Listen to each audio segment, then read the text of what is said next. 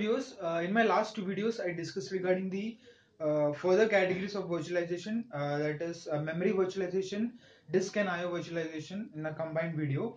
And today we'll be seeing what is the CPU virtualization, that is the central processing unit inside the hardware, how the virtualization is done, and what all are the components or what all are the processes basically followed in this kind of virtualization. So stay tuned to my video to understand what is CPU virtualization in cloud computing.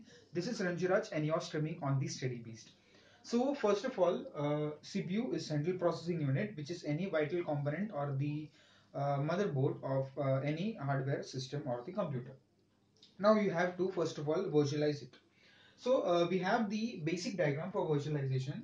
That is this diagram, that you have the four basic privilege rings or the protection rings, privilege levels, ring 0 to ring 3. And at the ring 3 you have this user application which does the direct execution of user as well as the OS request. And ring 2 and ring 1 are kept as null for future purpose, and ring 0 for the guest OS. Guest OS could be any like the Fedora, Ubuntu, or any other kind of open source operating systems, or any Windows licensed can be operated over here. And at the base level, you have the host computer system and the hardware where you will be running all these things. Now, this diagram moreover looks like for the full virtualization using binary translation. So for that, we had this kind of diagram. There in that you had also one VMM, so that VMM is also there in this, but since we are talking about the CPU virtualization, I have not considered that VMM in this. So that is also there. I'll be talking in the theory part in this. So first we'll be seeing what this diagram is. So basically we have this four different protection rings or the privilege levels, and ring 3 is basically used for execution of the user request, which is executed at the host computer system hardware at the base level. And the guest OS, it can directly execute or request any kind of activities or operations at the base level. Now, first and foremost thing is that we have done with this diagram. So this diagram is pretty easy. Now, what do we mean by CPU virtualization, or why do we virtualize the CPU in fact? So basically since I have discussed all the types of virtualization, that's full virtualization, para virtualization, and hardware assisted virtualization, in that all I have considered this diagram for x86 architecture for virtualization. Now this x86 assumes that the entire hardware is under their control, since or under their ownership, because they are running the bare metal architecture. Now bare metal is far more like advanced and more efficient than the hosted architecture I have discussed in the videos of bare metal and the hosted.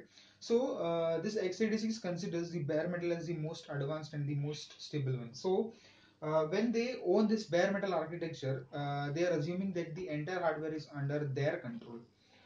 So basically that is the fact. So for x86 you will be mounting it on a bare metal architecture, and we have four different privilege levels, ring 0 to ring 3. And like I've said, the ring 3 is basically used for execution of the user request. And since it directly requires any access to the memory, randomized memory or hardware, it is exhibited by the OS, and it must have an execution of the privilege instructions in ring 0. Now basically these are the non-kernel or the non-root mode privilege levels, and these are the root mode privilege levels.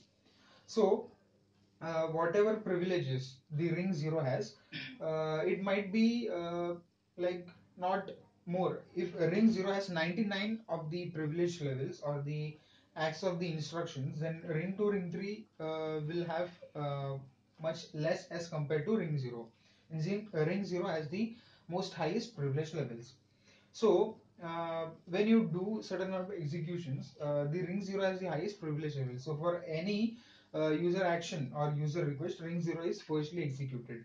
So that is written over here. So ring 3 must access or must request permission to ring 0 to execute those requests. So the virtualization layer in x86, it is placed under the OS with expectation that it is being virtualized under the ring 0. Means if it is virtualized under ring 0, it will be like faster execution of the user request, more isolation, more performance, no delay. So it is being thought in that way, but actually it is going from ring 3. It's not aware that it is being virtualized. So in binary translation also, it is not aware that the VMM is not aware that it is completely virtualized or it is in the virtualized mode. So that is the fact in this. So these instructions, some of these instructions I have said might be like non-privileged or the privileged instructions. So these instructions, some instructions might having be kind of distinct semantics in that. So which might not be executable if it is not in the ring 0, or if it is in ring 3, then those instructions might not be virtualized. Then it will be, go to the kernel level, then kernel code instructions would be replaced there, and so on that process happens. So now basically the fact is you have to trap and translate. So that trapping and translating is done by the OS, and especially when using the VMware, you use the binary translation of OS request. So that is required here. So this kind of problem, like you have to execute in the ring 0 for most of the privileged instructions, but at some cases you are not able to do that and you are doing in the ring 3. So that is solved by binary translation of OS request to permit running of the VMM in ring 0, which provides isolation plus performance. Both are improved. Now, in this binary translation of OS request, the OS is moved at a higher level. Means higher level means that the priority level is much higher in this, and it goes on increasing. Like this has the most highest privilege, then this, then this. And ring 0 is the ultimate or the most advanced, or the not advanced, it has the most powerful privilege level. So in binary translation, the OS is moved at a higher privilege level. So when binary translation happens, what is that? It is being moved to ring 0, and then all the executions are done. And so OS in this is less privileged than VMM in ring 0. So like the VMM is also there in between this guest OS and the host computer system hardware. So in this case or in any other case, VMM has the most highest privilege level than any operating system. So well, that's all about the CPU virtualization cloud computing. So we cover this topic of the virtualization here.